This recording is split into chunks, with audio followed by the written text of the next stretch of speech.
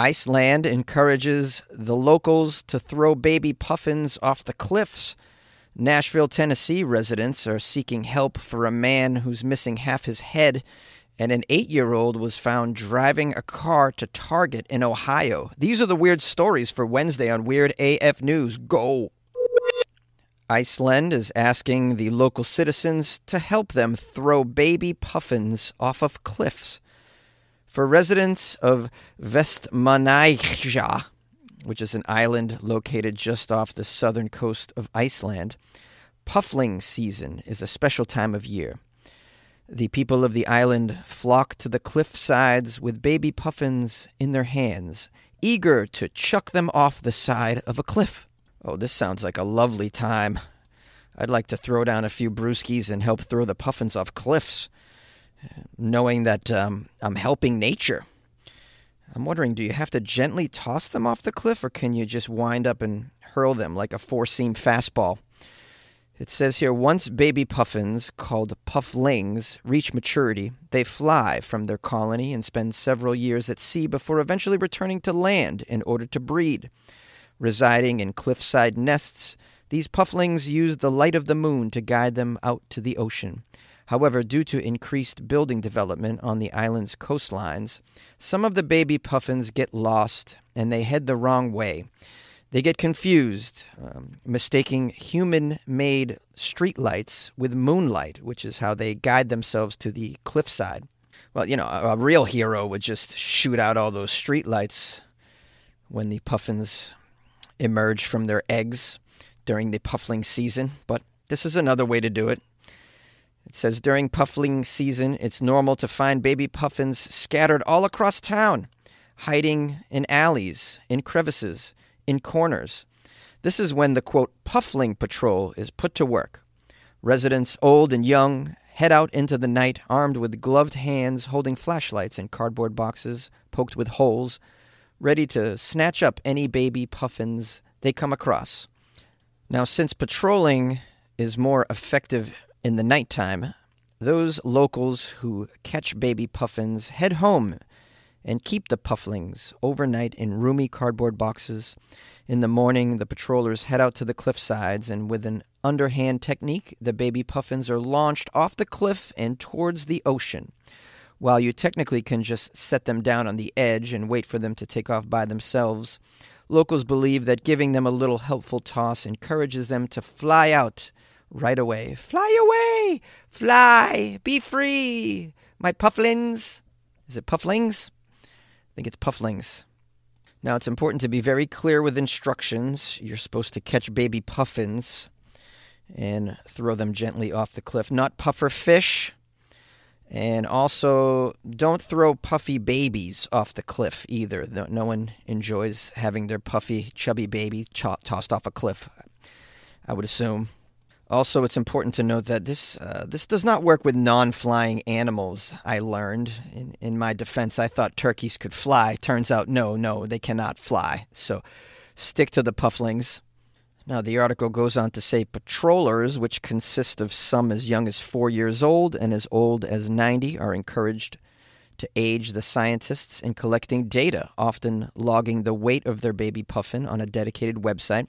During the season, you can expect to see the cliff sides packed with people lined up, shoulder to shoulder, preparing their pufflings for their first big journey. For many, this is regarded as a generational tradition.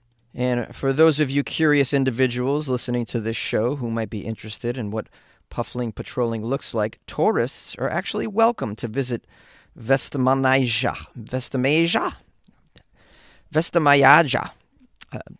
They encourage you to visit during the season. However, while it's not illegal for foreigners to participate, it's highly encouraged to leave the rescuing up to the locals and to just watch the baby puffin tossing from the sidelines. Just make sure to cheer them up and celebrate the beginning of these birds' beautiful journeys to the sea. Wow, I tell you right now, I would love to see this as a tourist. I mean, of course, I'm going to want to participate. Anyone live in Vestmannaeyja that listens to this podcast that can put me up at some point? Maybe we can plan this out, man. I would love to just go out there into the world. If I had a budget, I would do this. I would just go to these weird events and cover them for the show and participate as often as I could. I think this is what life's all about, adventures like this. And for me, adventures into the world of the weird just mean everything to me. Just remember it's weird news and it'll be all right. Beep. Nashville, Tennessee residents are desperately seeking help for a man who's missing half his head and walking around. Of course, you never know what you're going to see walking down Broadway these days, but folks in downtown Nashville definitely weren't expecting to see a man missing half his head, and it's got the locals very concerned for him. Strolling around town with no head, that's not a good idea. This guy's obviously not in his right mind. But credit to him, he's keeping an open mind about life in general, and that's not easy to do. Turns out over the past few days, numerous posts have popped up on social media from the Nashville residents who were alarmed when they spotted a man strolling around downtown Nashville with part of his head missing. So they're really looking for this guy right now, and they need all the help they can get. They're searching for him because he's desperately needed for a vote on the House floor, because, these politicians are missing half their skull, many of them. Now, there are photos and video of this individual that have been posted online, and I wouldn't recommend anyone taking a peep at these videos because I can speak from firsthand experience that seeing an exposed brain is one thing. Seeing a man scratch his own brain, that's something else shocking altogether. I can't unsee that, so I don't recommend you doing that. Now, there's a little bit of a backstory here as to why this man's suddenly finding himself on the street here. He reportedly checked himself out of a hospital because they wouldn't allow him to smoke, which is very odd. It seems that at this particular hospital, the non-smoking protocol is more important than a man walking around with his brain exposed in the sunlight. Now, several locals on social media have seen and interacted with the man and have confirmed that they have even called 911 for help, and others are saying that they offered assistance and that the man declined, while others say that he's been out walking around like this for years, with some reporting seeing him as far back as 2021. Well, that seems very strange. One individual says that the hospital knows about this man and has for some time, but they say he's actually fine. I don't know if you're fine if you're walking around with a piece of your skull missing. The wind could blow some debris into your hole in your head. Debris? You don't want debris inside your brain, I don't think. Plus bugs can get in there, I'd imagine. The article goes on to say, either way, this is a pretty sad situation in Nashville and one that's alarming. And there's quite a few people in the area who are desperate to get this man some help. Well, he couldn't be that hard to spot. I suppose convincing him to get some help could be problematic. This is the state of affairs in the U.S. of A., though. We have very little support for the mentally ill and very little support for the poor with no medical benefits or anything of the sort. So you got people with missing a skull just wandering around our streets. That's just how it is. I wonder how long before the MAGA start posting about immigrants eating Americans' brains on the streets of Nashville. LOL.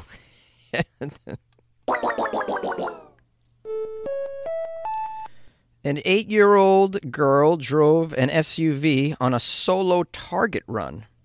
Well, when you need crayons, guys, you need crayons. Nothing's going to stop you from getting your crayons. Now, she probably was headed to Starbucks. I tell you, when they released that pumpkin spice latte, people go bananas. And it's pumpkin spice latte season, guys. It's begun. This story is out of Bedford, Ohio. An 8-year-old girl took an SUV from her Ohio home and drove for miles and miles to a store where she was later found unharmed. The girl, whose name has not been released, and the vehicle, a 2020 Nissan Rogue, were reported missing around 9 a.m. on Sunday. Family members say that they had last seen the girl at the residence about 2 hours earlier. The police launched an investigation and learned that a small child had been spotted driving a vehicle on a nearby road, but that vehicle could not be located. The SUV eventually was found a short time later in the parking lot of a Target store, which is about 13 miles from her home. Wow, very impressive. She drove 13 miles. Did she use GPS? Did she just remember how to get to the Target? Sounds to me like this is a brilliant young child, and perhaps we need to just raise the driving age to 8 years old, guys. I mean, it seems like anybody could do it, right? I know I was pretty good at driving at 8. I mean, I was cruising around on my big wheel, for sure. Anybody else have a big wheel back in the day? Please hit me up and let me know. Anybody want to get together and race big wheels down a steep hill? I'm down for that, man. I want to relive my childhood right now. Okay, thankfully the police found the child by herself inside the Target. She told the officers that she had struck a mailbox while driving, but nothing else. Oh, I love her honesty. I hit a mailbox, but luckily I didn't run over any crossing guards or pedestrians at all. Just one mailbox. That's amazing. She just hit one mailbox. This has got to be the best driver in Ohio, I think. I'm going to guess she probably even used her turn signals. Now, the authorities did not say why she had decided to travel to the store or provide further details about the trip. I'd love to know what she needed at Target so badly. So badly. Although, do any of us really need anything from Target? We sort of just go to Target and then somehow we just leave with a bunch of stuff. This article ends by saying this young girl is too young to be charged criminally. And it wasn't clear if any charges would be filed. I mean, who's filing charges here? She didn't hurt anybody. The parents, if anybody, should be charged for negligence on some level, I'd imagine. Although it's got to be hard to keep your eye on your kids. This is why I know better. I've decided to have the vasectomy, not have any kids, because I know I'm easily distracted. And when you have a bunch of niños running around, you cannot be easily distracted. I live inside my head most of my life. I can't keep an eye on kids too. I know better. My kid would break free and take my Honda Civic for a spin, and I wouldn't know for 2 days, probably.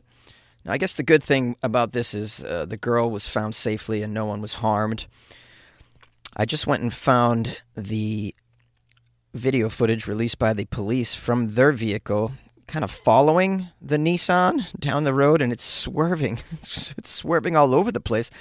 The police kind of allow it to swerve for a few miles. I was wondering when I was watching the video, like, why they didn't pull it over sooner. I mean, this thing's like, yeah, very concerning, and it's just like the police were amused or something. Very odd behavior by the police, in my opinion. And I think at the end of the day, Nissan ought to be very proud that this child was able to drive their vehicle for 13 miles without, we assume, prior training. It could be a new slogan for them. Nissan Rogue, even a child can drive it. Hello, is it weird you're looking for? Hey everybody, it's your boy Jonesy here. I want to thank you for spending some time with me in the weird news. I want to give a shout out and give thanks to someone who bought me a coffee. It's Hugh Jars. Hugh Jars bought me a coffee. It's a strange name, Hugh Jars. But people got weird names out there. A lot of my listeners got weird names like Hugh Jars. Hugh Jars wrote, "Hey mate, your favorite Aussie is back. I've been getting things sorted out, looking after my mental health." Oh, that's very good. You should look after your mental health. "I have a lot to catch up on from your show, Jonesy. This breakup with the not-so-better half had me losing faith in everything. Now I have found that not all people are really bad. I missed your show and think about you a lot. I miss Connie's accent. Tim Tam Cherry Ripe. I hope old mate from Ohio is going well." I assume he's talking about Jim. "Sorry I could only afford one coffee, Jonesy. But I have only listened to John Bon Jovi episode and remembered what I was missing. Axl Rose. I will try to get back in the Patreon when I can afford it. I might annoy you on Instagram now that I'm on there, but I first have to work out how to use the damn thing. Don't judge, but I reached out to God again. I'm not Catholic, but my religion did allow my dad as an elder." Well, it's a fascinating message. It goes deep. Huge arse. Finding God. I would never judge somebody that reached out to God. I think God is great to have in your life. It's just certain, it's the certain relationship that you have with God is what's important. That's all that matters. I have a relationship with my own God. I really do.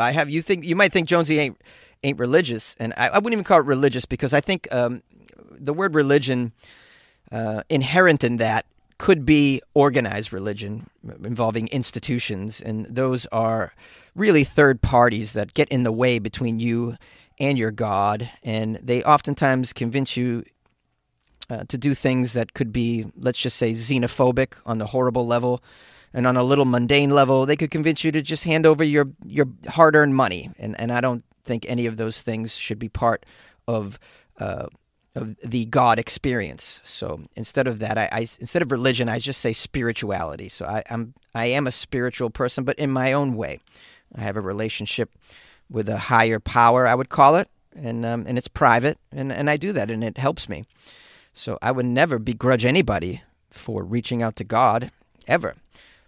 So no need to apologize for anything like that. I hope you get through the breakup. I know those are very, very difficult, and if my podcast provides any relief for anybody in times of distress and mental health things, let's just say, then I'm so happy to be there for you, for everybody.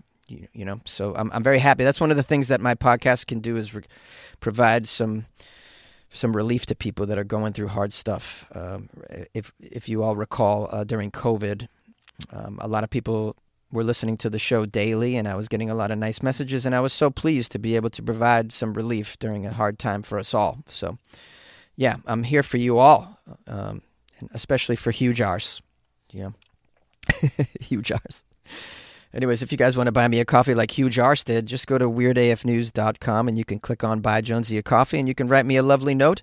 You can also join the Patreon. The Patreon's pretty cool, and that's where you buy Jonesy a Coffee every month, and you get access to additional Weird AF content and personal content from Jonesy. For instance, last night I posted a little photo dump of my little trip to San Francisco the past week, so that's pretty cool. I put a lot of stuff in the Patreon like that, I just pepper it with personal things here and there, just to keep my patrons entertained as best I can. So go to Weird AF News or patreon.com/WeirdAFnews. If you want to email me, it's funnyjones at funnyjones@gmail.com, funnyjones@gmail.com, and my Instagram is @funnyjones. You can always call the show as well, 646-450-2012. Have a good night, have a good morning, have a good day, and good luck with your life, man.